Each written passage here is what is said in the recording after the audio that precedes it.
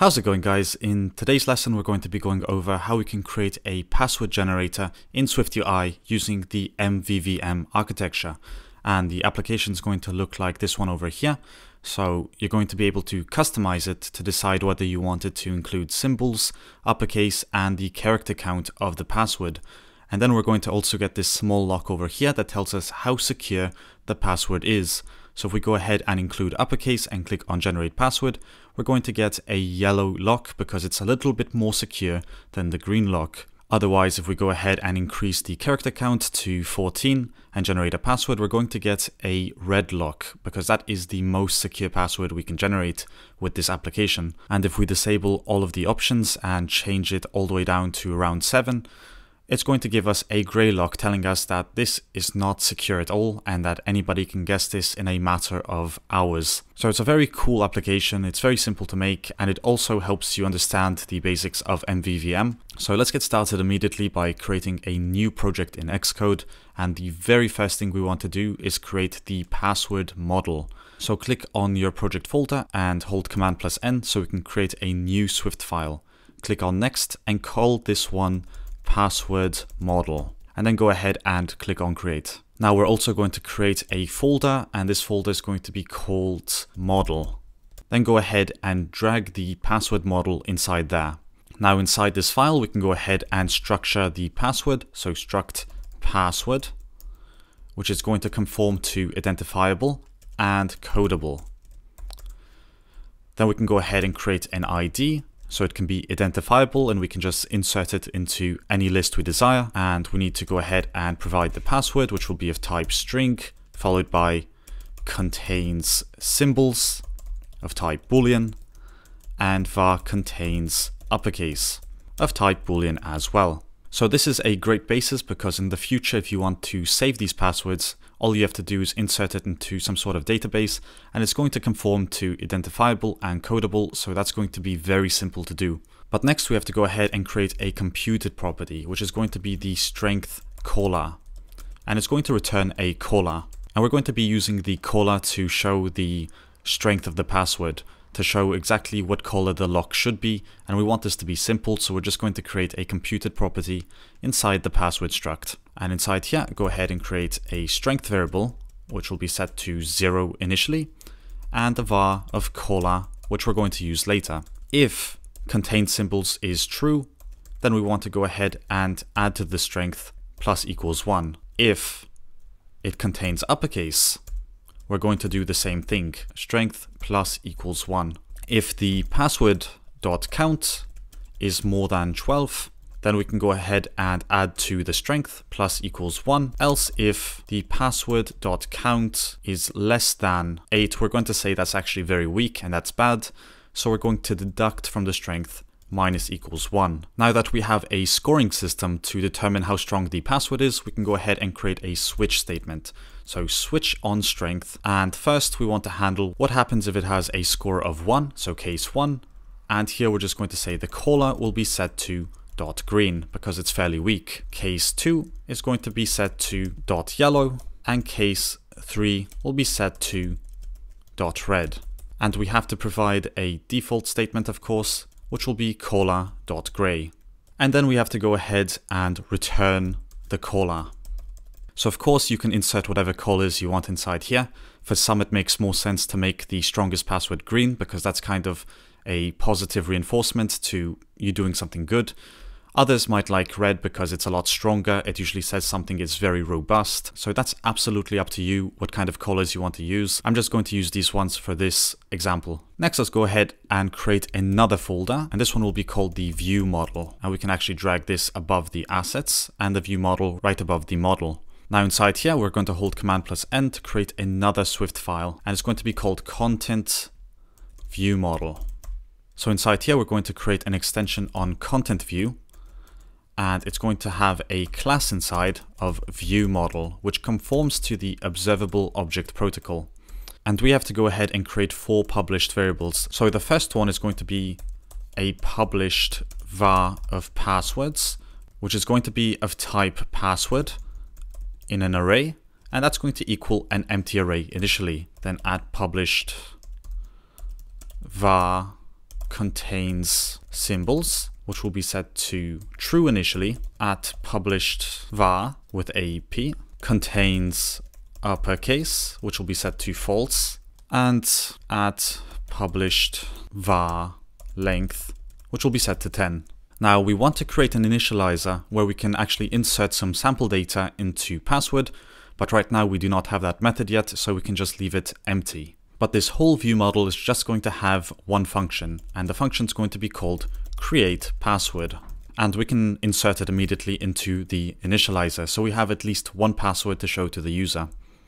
Inside here, we need to get all the characters that we want to use for our password, so let alphabet equal all the letters of your alphabet. So I'm just going to paste this in here, and then let the base characters equal the alphabet plus 1, 2, 3, 4, 5, 6, 7, 8, 9, 0. If contain symbols is true, then we want to add to the base. So base plus equals, and add the characters and symbols that you want. I'm just going to add these default symbols, which I randomly pressed from my keyboard earlier. And if contains uppercase is true, we're going to go ahead, say base plus equals alphabet dot uppercase. That's the only reason I created the alphabet earlier. And base has to be a variable, of course, so that we can change it later. But now we have to go ahead and create a for loop, so for nothing in 0 to the range of less than the entire length. And let random character equal base dot random element. And inside here, we need to create a new password. So go back to this section over here and create var new password, which will initially be set to nothing. And here we can type in new password plus equals the string of the random character. So it's going to continuously append one of these symbols, one of these numbers, or one of these letters to this new password until we have a full password of the total length that we've decided to give it. And we also need to go ahead and make sure that this is non-nil. So add that exclamation mark here, and the error should go away for this string conversion. But let's go ahead and create the password now. So let password equal a password with the password contains symbols and contains uppercase. So here we need to insert the new password.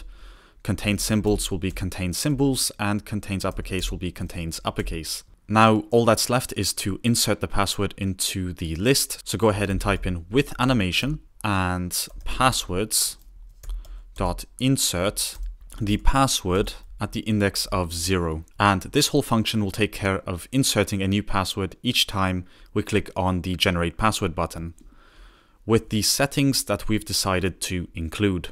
Next, go ahead and click on your project folder, hold Option Command plus N to create a new folder, and we're going to call this one View. Go ahead and drag your content view into that one and drag the view right below the demo app.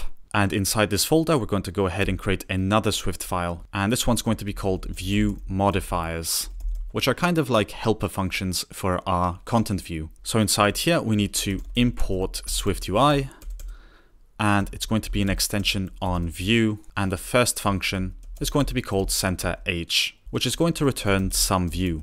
And it's going to consist of an H stack with a spacer, the element we want to insert, and another spacer. So this is just going to horizontally place whatever view we decide to attach this modifier to. And we also want to create a add navigation view modifier, which will take a title of type string and return some view. And here we create the navigation view, insert self into it, and add a navigation title, which will just be set to the title we give it. So these are just both helper functions, which of course can be put inside the content view, but I want to separate that because it becomes quite repetitive. But next, let's go to our content view, and inside here, we're going to finish the application. So there's actually not that much left that we have to do, but let's get started with creating a state object so we can reference our view model. So private var view model, which is going to equal the view model. So we can access the class and the variables inside it and the functions. Next, we need to get rid of this text view and provide a form with a section, which is going to have a title of options. And first we want to create a toggle with symbols, which is going to be bound to VM VM.contains symbols. Then let's go ahead and create a toggle with uppercase, and isOn is going to be bound to VM.contains uppercase. And we can minimize this sidebar so we have some more space.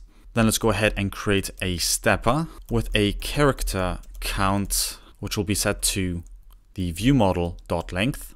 And we need to provide a value, which is going to be bound to VM.length.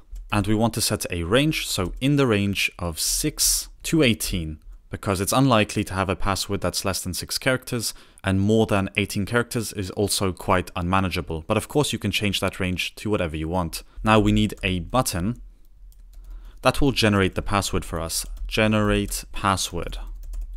And the action is going to be set to vm.createPassword. And as I mentioned earlier, as you can see, the password button is on the side, which I believe looks quite ugly. So go ahead and just type in .centerH, and it will center it for us while maintaining a very clean code structure. Under this section, we're going to create one more section, which is called passwords. And this is going to present all the passwords that we have generated to this point.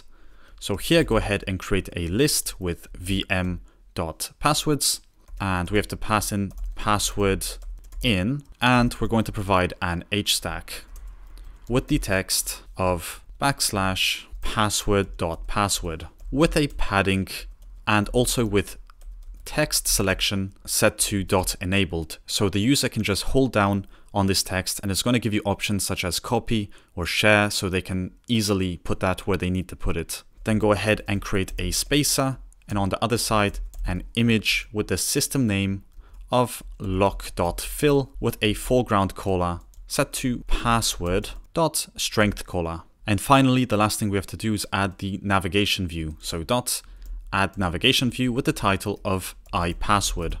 As you can see in our preview, everything is in place, and we can actually go ahead and run the application. So as soon as the application loads, we can go ahead and try to generate a few new passwords. At the moment, we only have one, which is the first password that generates as soon as our view model is initialized. But if we go ahead and generate another password, it's going to pop in with a nice animation. We can change the count to something low and generate another password. And since it's super weak, it's going to get only a gray rating, which is very poor. But if we add the uppercase and change this to 13 characters, it's going to get a red lock, because that's a very strong password. Now let's go ahead and remove the symbols and generate another password.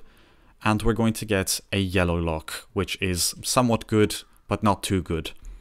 So we can change this to as many characters as we want until 18, and then it blocks. If we add the symbols, we can go ahead and do that, and we'll get a very strong password. And that concludes making this iPassword app. It introduced a very light version of MVVM, so you're going to be able to use that in further projects. And with that being said, guys, as always, thanks for watching, and I'll see you in the next video.